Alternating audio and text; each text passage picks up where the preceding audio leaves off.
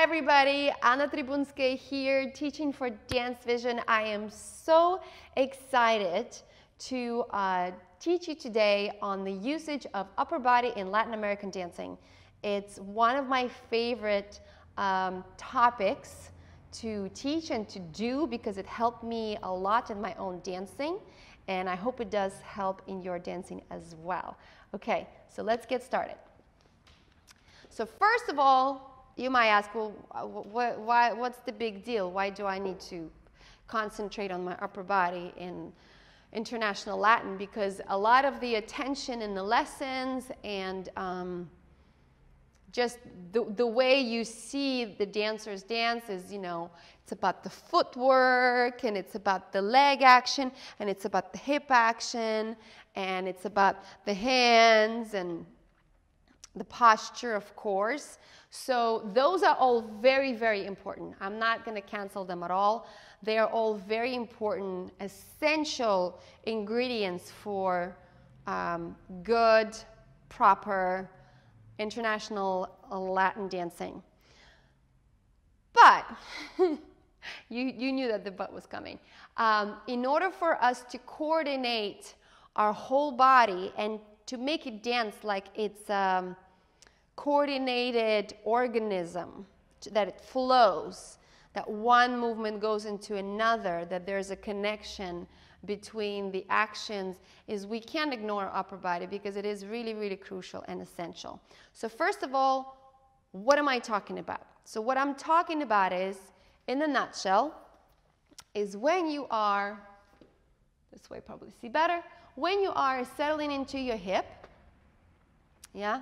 When you settle into the hip, your hip, assuming that you got that and you're good, this is like in your body already, you're rotating your hip a little bit, right?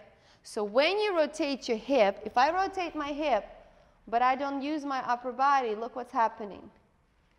I'm going back with my hip and falling a little bit. You see that? So not the best look.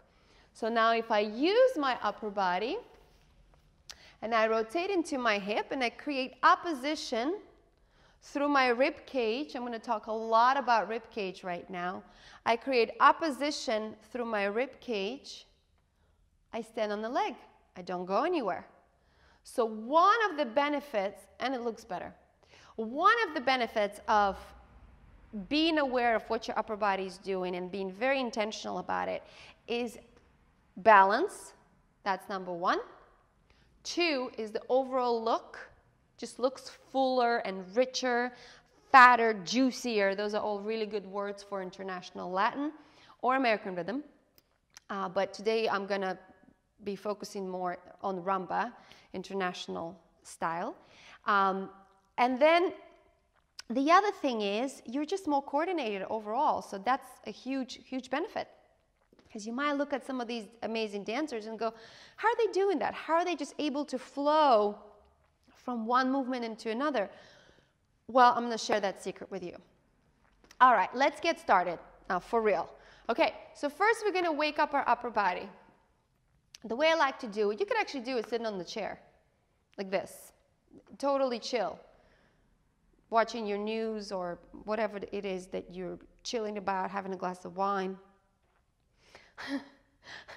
Whatever it is you're doing, or you could stand with me, put your legs shoulder width apart, keep your knees fairly straight, put your hands on your hip and make sure your hips aren't wiggling, because right now we're just going to focus on our upper body.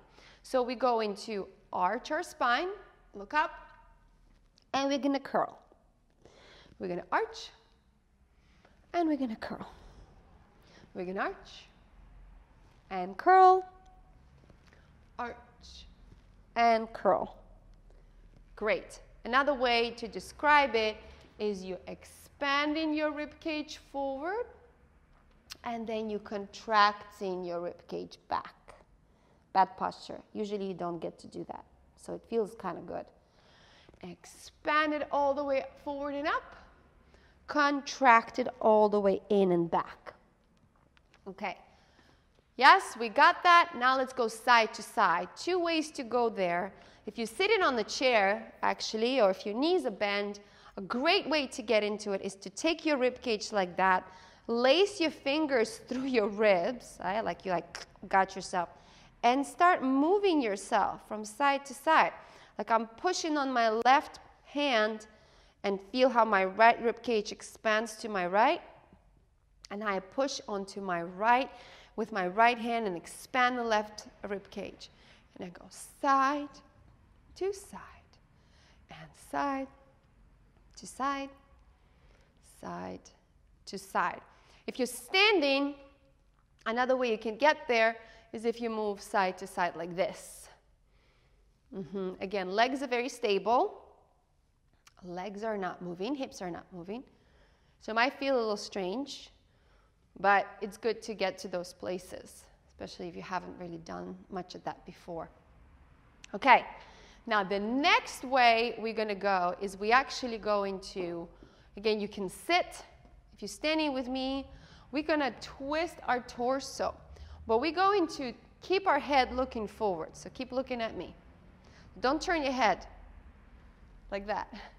Keep your head forward. So twist your ribs, actually. Feel like your ribs are being really pulled side to side like this. Yeah? If you're sitting, again, you could do that in the same way. If you've done International Ballroom or American Smooth, maybe that motion is already familiar for you. Okie dokie. So after we've done that, let's actually do a little fun jazz warm-up, which is we're going to bend our knees a little bit. We're going to move side, forward, side, and back. Side, forward, side, and back. Now circle all the way around. And again, all the way around. And let's go the other way. Side, forward, side, and back, and side, forward, side, and back. Pull all the way around. All the way around. There you go. So we found a circular gyration of our ribs. Fantastic. Now you're going to say, well, Anna, how is that applying to my fan or to my rumba walks or to my some in international Latin rumba? Well, I'm going to tell you. As much as we use figure 8 in our hips, yeah, and the figure 8 in the hips is actually the basis of hip action, Cuban motion in Latin dancing. Now we go into try and to use our upper body and create a figure 8 action in our upper body. So we're going to move our left rib cage forward, side, back. Right rib cage, forward, side, back. Left rib cage, forward, side, back. Right rib cage, forward, side, back. And they meet in the center. They meet here. We go back to neutral, but we don't really want to stay in the center because that's the tendency to lose your posture, to lose your spine. So the moment we finish with one figure 8, we're going to go into the second half. The moment we're finished with the left half, we're going into the right half. And 1, and 2, and quick and slow. And 2, 3, and 4. 1, and 2, and 3, and 4. 1, and 2, and 3, and 4. 1, right? So that's the international rumba timing. The quick, slow. 2, 3, 4, 1. Okay. All right, moving on. We're still not there. How are we connecting it to the mechanics of the hips and the legs and all that? Let's do it. So now we have the figure 8 in our hips. 2, and 3, and 4, 1. And 2, and 3, and 4, 1. Yeah. And now we have the figure 8 in our torso. 2, and 3, and 4, 1. And 2, and 3. And 4, 1. And now we're going to bring them together. Let's do it. So the hip's going to go first. When the hip starts to go, the upper body works as an opposition, as like an old-fashioned scale. So if my right hip goes up, guess what? My left side, because we work in diagonals, yeah, we work in a diagonal stretch in Latin or rhythm, anything Latin, or dancing in general. We like the diagonals because that's more dimensional.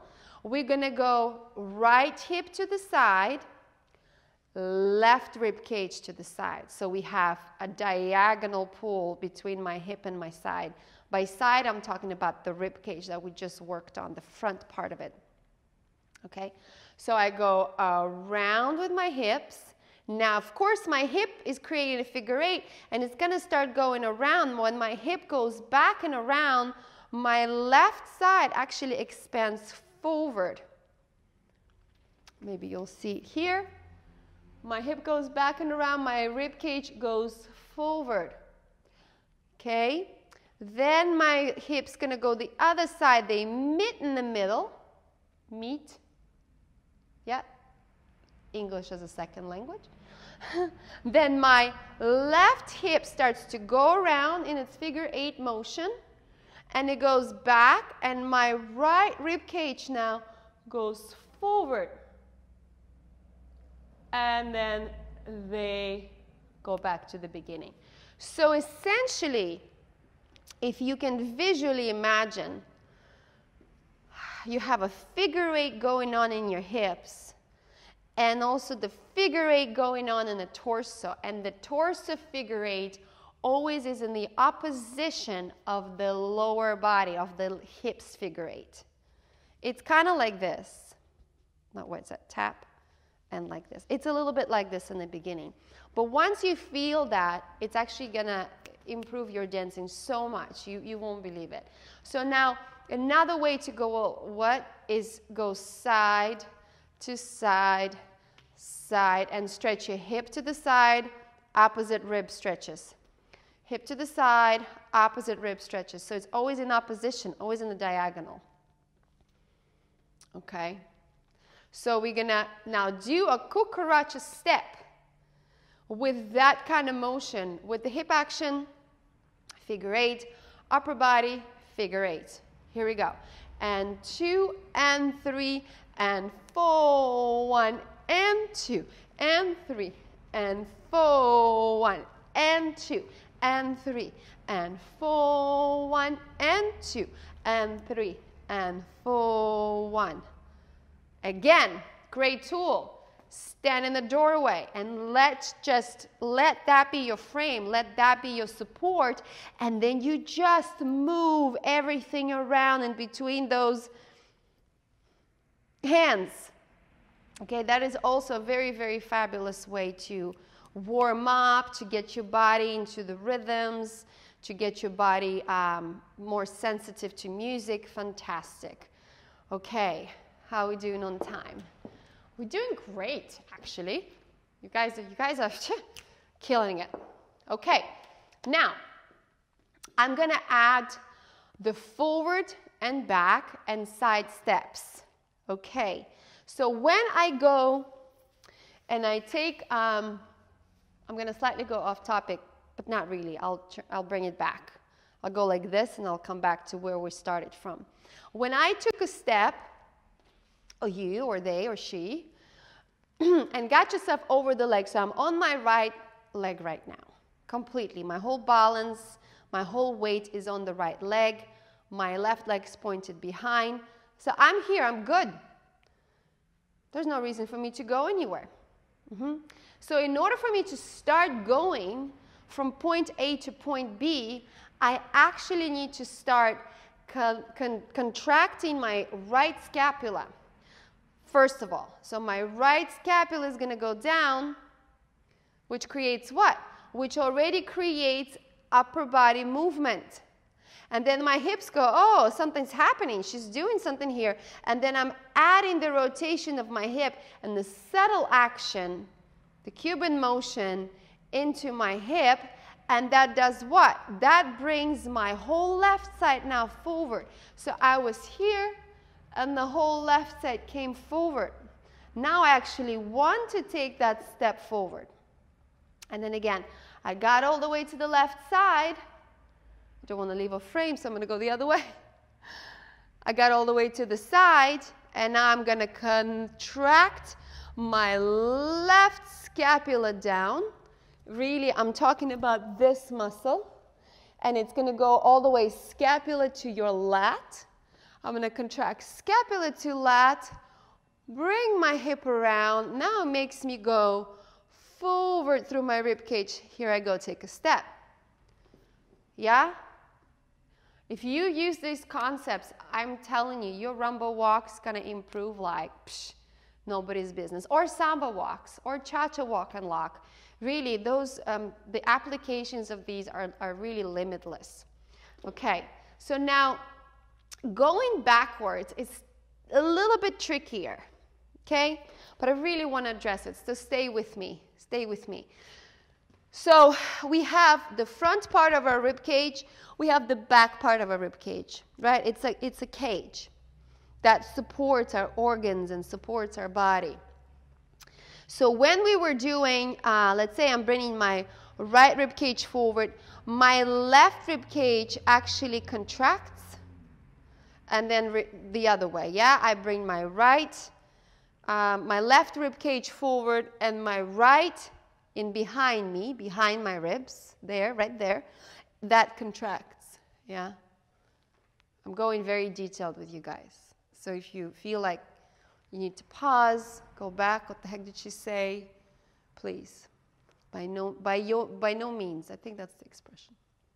Okay. So then when I went forward with my right foot, and now the next step, I want to go backwards. Actually, I'm going to go this way, because I think that's going to be easier to see. I want to go backwards. So I'm going to do the same thing. I'm going to contract my right scapula down, which brings my right hip around.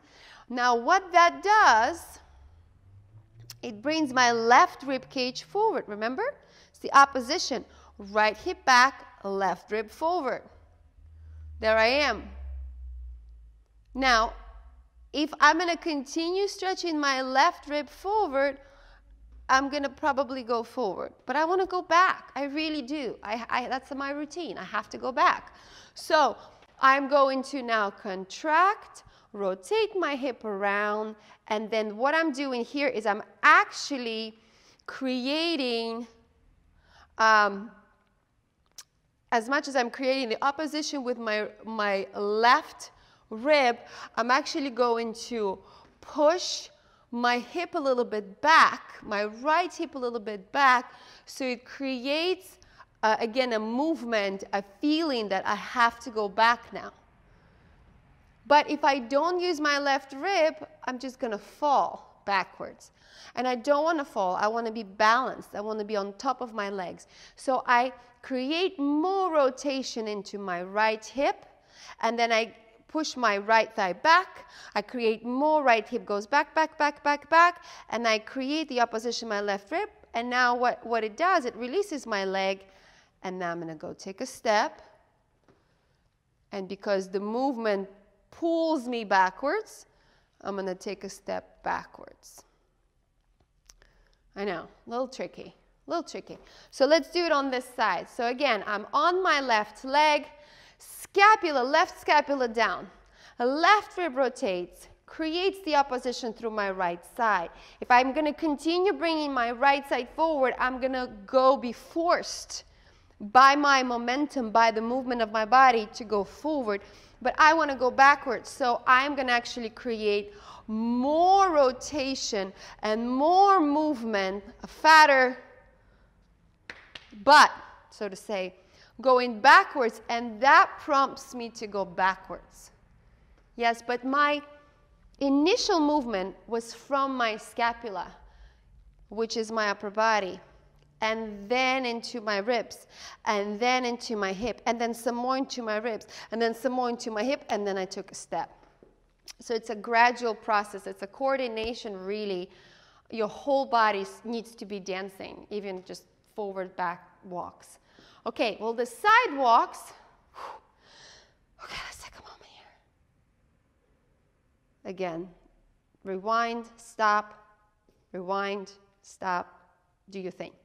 Okay, now side to side. We already kind of done that. When we did our figure eight with our upper body and our hips, if we're just going to go into figure eight towards my right side now, and I'm going to now, instead of staying in my doorway, I'm going to, all of a sudden, my doorway is going to disappear on my right. I'm going to go, oh, there it is. There's my shift. There's my shift of my weight. Of course, I'm using my standing leg to push off. Yeah, but I started that with my left scapula connecting down. First of all, my right rib cage expanding to the right. My left hip goes around, and my right rib cage, I'm sorry, I'm stumbling a little bit. My right rib cage keeps going forward, keeps going forward, keeps going to go that way. So I want to go that way. And then I push off my standing leg, and I bring my hip under my body. And then I go and contract my scapula, bring my hip around. Let's say I want to close, like a cucaracha. And then go, yeah, but I want to go that way one more time. All right, let's do it. Scapula, rib cage, hip, and 2, figure 8, and 3, and 4. Change one end, 2, and 3, and 4. One end, 2, and 3, and 4. One end, 2, and 3, and 4. One end, back, and forward, and forward, and back, and back, and back. And there you go. Guys, thank you so much for doing this with me today. Thank you, Dance Vision, for creating this wonderful resource for all the dancers around the world to get information. And yeah, best of luck with your rotation in the upper body and creating expansion and contraction in your ribs. Okay, have a good one. See you guys. Bye.